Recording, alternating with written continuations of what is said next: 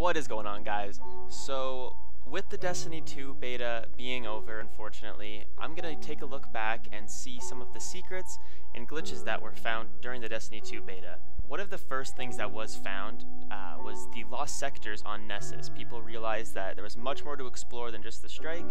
They headed over to the right side of the map, and what do you know, there's two lost sector symbols over there, and what people believe to be the actual lost sector place.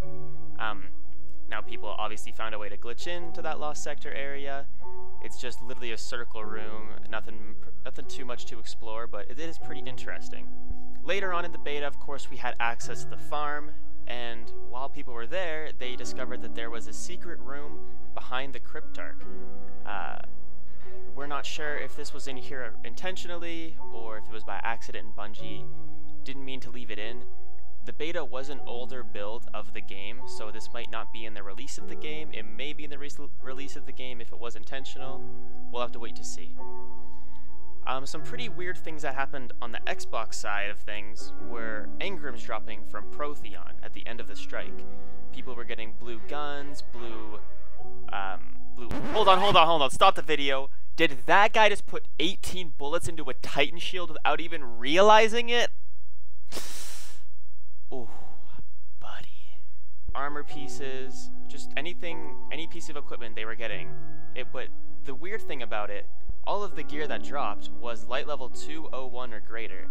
So it's pretty interesting, and that shows that the light level is absolutely above level 200 because there's blue pieces of gear that are dropping at it. Later on, after they extended the beta past the 23rd, people were getting guided game tickets dropping at the end of Crucible matches. They were dropping, but they couldn't find them anywhere in their inventory. A pretty weird thing that was happening was 8 people were being put into the Inverted Spire strike. This would happen when someone would be loading up for a 4v4 Crucible game, and everyone would join the strike for some reason. No one knows why, but there were 8 people in the strike at points, which was crazy. I unfortunately was never part of that, but that would have been sick. 2 glitches that were found around the same time. Actually, I don't know, the Infinite Super Glitch I think was found first, but yeah, so there was the Infinite Super Glitch. It was the same as the Destiny 1 Infinite Super Glitch. You use your super, has to be a roaming super, you hop on the Sparrow or the Pike, just a little, like half a second later, and then you have Infinite Super. Unfortunately, you could not use your movement abilities infinitely while you're in your super, if you did the glitch. So this kind of killed a lot of potential with Dawnblade, because people thought, well, I thought, I went ahead and did the Infinite Super Glitch on the Dawnblade, and was very disappointed when I couldn't infinitely fly. But, yeah, things happen. Another glitch that was found along the same lines was the third-person glitch. You do not need your super for this. You just need a suppressor grenade, and the Titan wall, and you could have permanent third person, which was pretty interesting. It is different than Destiny 1's third person because it's not an over the shoulder, it's just kind of behind the back. It's really an awkward view of the third person. And one of the coolest things I think that was found was the cannon blink trick. If you're riding in a man cannon and you blink out of it around 3/4 to the next man cannon, you'll actually divert your path and just keep the same momentum, and you'll just fly past the man cannon, and you can just go anywhere with it. It's crazy.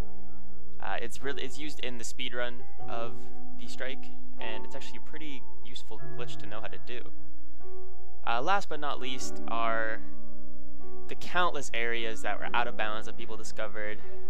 You know, like Exodus Black, I think it's called Exodus Black or whatever, that area, that whole area.